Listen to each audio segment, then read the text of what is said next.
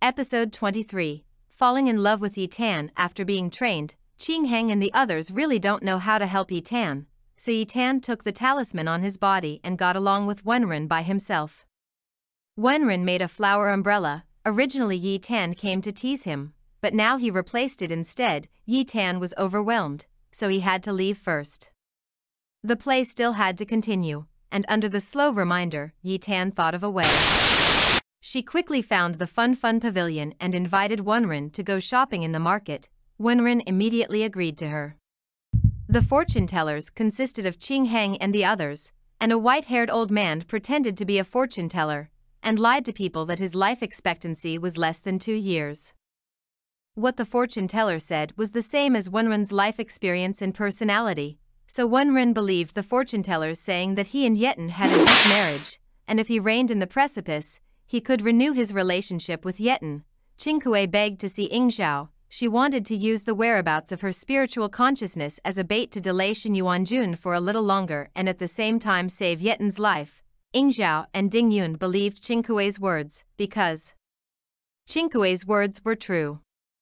It's half fake, it's not obvious that it's a lie. Ding Yun doesn't like Qingkue, but Yingzhao persuades him that he needs a smart woman now, and if he doesn't like her in the future, he can choose another one. Xiaofeng and Gu Haichao saw Qingkue not far from the Assassin's Fragrance Hall. They didn't know why she came to the Yingzhao office, but they still secretly protected her. The girls headed by Lu Rong came to the Fanfan Hall to find Wenren to settle accounts, and Wenren also paid the price for the romantic debt he owed before. Lu Rong gave her a pure and clean belt, and if she felt love, the belt would be taken away. Tight. Qing Heng told Yeton about Wenren being besieged by a woman in the Fun Pavilion. Yeton learned the cause and effect from the servant, and couldn't help but applaud slowly. Di Longjue and Wuqing stayed in the bamboo room. The two stared at each other, thinking differently in their hearts. Slowly called Di Lon to discuss with Yi Tan. Yi Tan said that he urgently needs a magic weapon that can listen to people's voices, so that he can better capture Wenren's heart.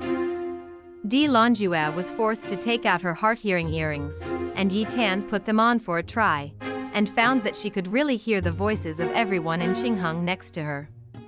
Hearing that people feel sad from the heart. The belt will tighten when thinking about emotional matters. He decided to play the piano and paint to get rid of distracting thoughts, but to no avail, until Yi Tan came to him and never left him. Because Yi Tan wears a magic weapon, she can hear Wenren's inner voice casually, which brings her a lot of benefits in getting close to Wenren, but it also makes her angry occasionally. Later, Yeton thought of a way to ask Wenren to copy the scrolls, so as to get rid of distracting thoughts.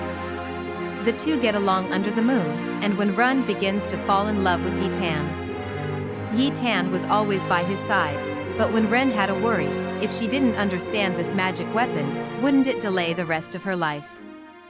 Yi Tan heard his voice, and suggested that he should go to Lu Rong to apologize, but Wenren wanted to go alone. Qingkue tried her best to drag Shen Yuan's army back. She sent Yingzhao and Ding Yun's Shen Yuan army to Yuowa village. Xiaofeng and Gu Haichao called some people from the scout battalion to secretly protect.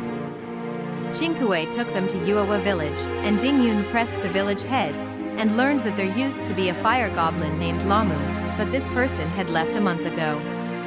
Yingzhao realized that she was cheated by Qingkue, so she forced her to contact Yeton with a tattoo. Gu Haichao brought people to the rescue. Wenren went to Lu Rong to apologize, and when she learned that she didn't come to seek reunion, Lu Rong cried.